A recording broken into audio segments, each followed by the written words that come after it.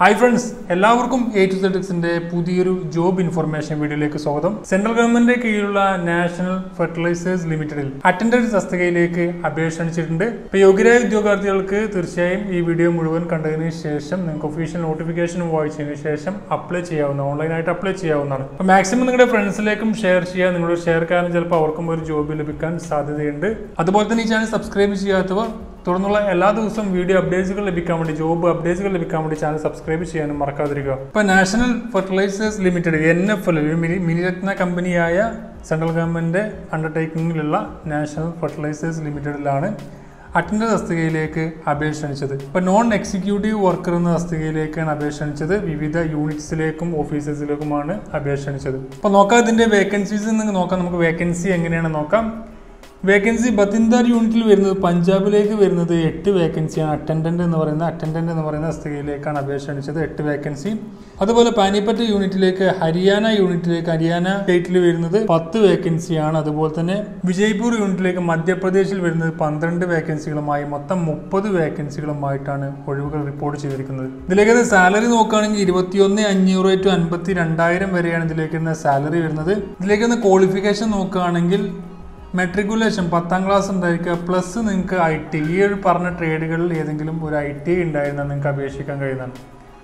അപ്പോൾ ഓരോ ട്രേഡും അതിൻ്റെ ഡീറ്റെയിൽസും കൊടുത്തിട്ടുണ്ട്. അപ്പോൾ ഒഫീഷ്യൽ നോട്ടിഫിക്കേഷൻ താഴെ കൊടുക്കുന്നുണ്ട്. ഒരുപാട് IT ഉള്ള ആളുകൾ ഉണ്ടാവും. അപ്പോൾ അവർക്കൊക്കെ അപേക്ഷിക്കാൻ കഴിയുന്ന തസ്തിക തന്നെയാണ്. നമുക്ക് അറ്റൻഡന്റ് ട്രേഡ് ടർണർ, അതുപോലെ machinist, fitter, welder, diesel mechanic, electricians, machine tool mechanic, അതുപോലെ ലോക്കോ മെക്കാനിക്ക് എന്ന് പറഞ്ഞ ട്രേഡുകളിലാണ് അപേക്ഷ ക്ഷണിച്ചത്.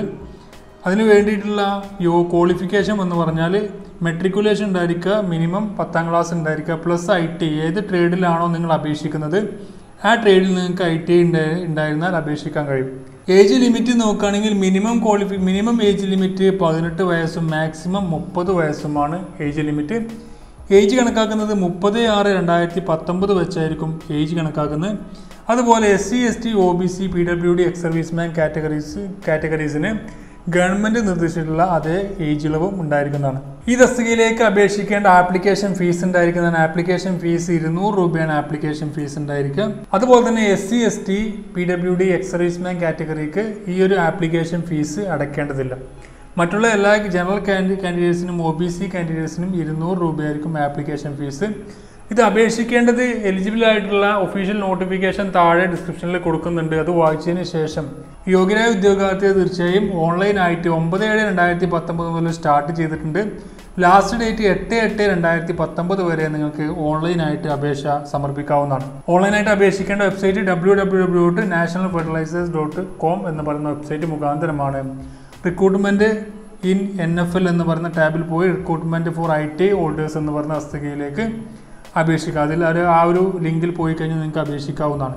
അപ്പോൾ നിങ്ങളുടെ ക്വാളിഫിക്കേഷൻ്റെ ഡേറ്റ് എന്ന് പറഞ്ഞാൽ ക്വാളിഫിക്കേഷൻ നിങ്ങൾക്ക് ലഭിച്ച ഡേറ്റ് എന്ന് പറഞ്ഞാൽ 30/6/2019. നിങ്ങൾക്ക് ഹയർ ക്വാളിഫിക്കേഷൻ ഉണ്ടെന്നുണ്ടെങ്കിൽ നിങ്ങൾക്ക് IT ആയിരിക്കും ബേസ് ആയിട്ടുള്ള ക്വാളിഫിക്കേഷൻ കണക്കാക്കിയിട്ട് തന്നെ ആയിരിക്കും. അപ്പോൾ കൂടുതൽ ഡീറ്റെയിൽസ് നിങ്ങൾക്ക് ഒഫീഷ്യൽ നോട്ടിഫിക്കേഷനിൽ ലഭിക്കുന്നതാണ്.